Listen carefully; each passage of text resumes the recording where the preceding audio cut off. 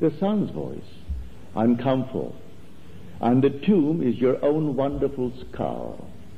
You're not buried in any cemetery in this world. Let them build all the great mausoleums that they want. That's man. It's big business. Let them do it. Let them build it. But you are buried in your skull. That's where God is buried. And out of that Golgotha he will rise. And he will rise while you walk the earth. You will sleep this night. Without knowing, you will be awakened by the call of that voice. The voice is a vibration. It is a sound. And so David will sound the call. It will be in tune with you if the hour is right. And then you will awake to find yourself completely in tune within your own skull. And without any assistance from without, you will push the base of your skull and come out just like a child being born from the womb of woman. Only this is now being born from above, not from below. And when you come out, all the symbolism of Scripture will surround you. The witnesses will be there. There are three.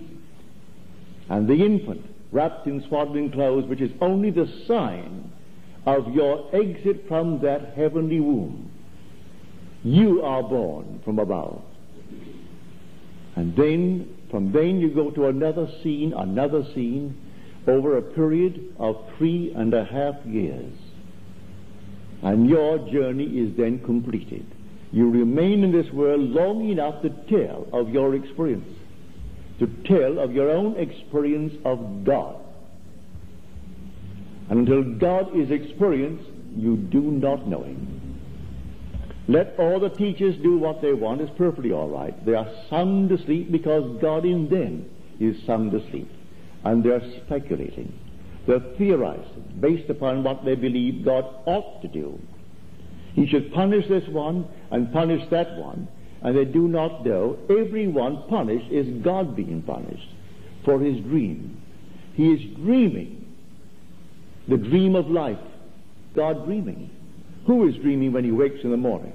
He will say, well, I had a dream. You had a dream? I was, and then he begins to describe it. Well, what is he saying? He is calling upon the name of God. It was God who had the dream. When he wakes, I am going to do so and so. Who is that saying, I am going to do so and so? That's God. There's nothing but God in the world. There's no room for anyone in the world but God and his only begotten Son. And his son is David. That's his son. Jesus is the Lord God Jehovah. And David in the Spirit called him my Lord. That's the Son calling him my Lord. Here is Jesus of Scripture, the awakened God. He's not asleep.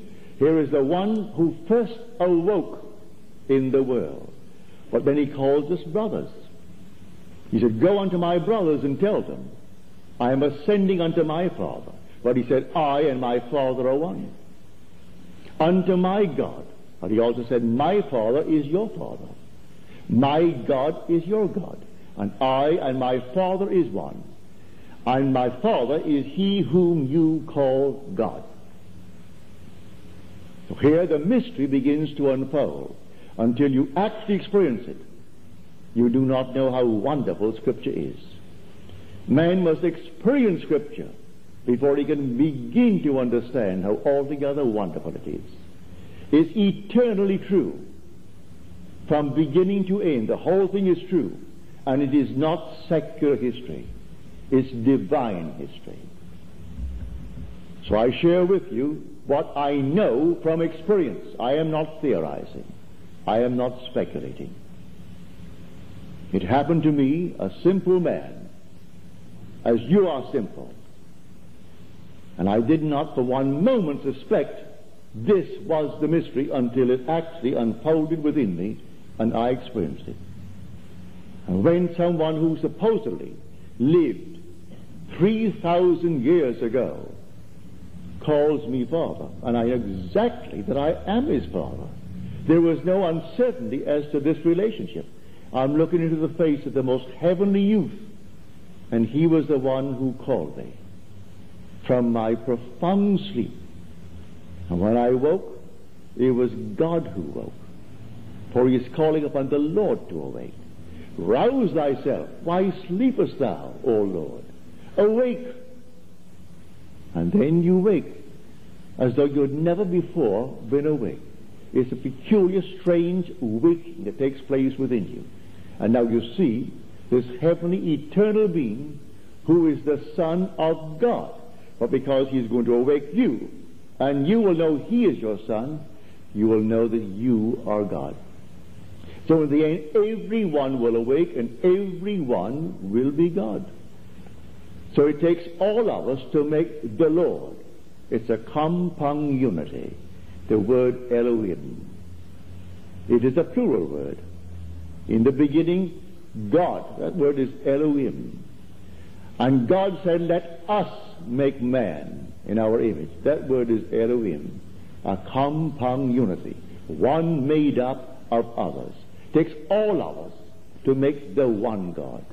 Hear, O Israel, the Lord, our God, the Lord is one, not two.